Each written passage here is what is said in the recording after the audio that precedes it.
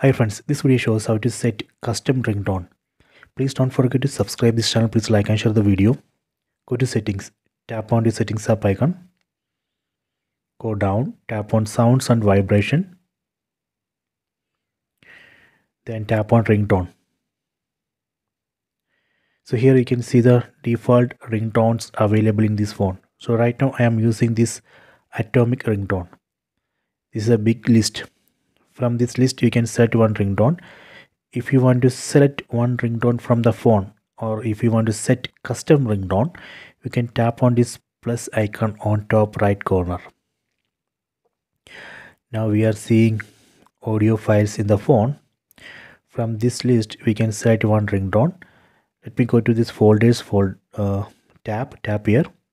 So now we are seeing that audio files from this location: internal storage, recordings, calls.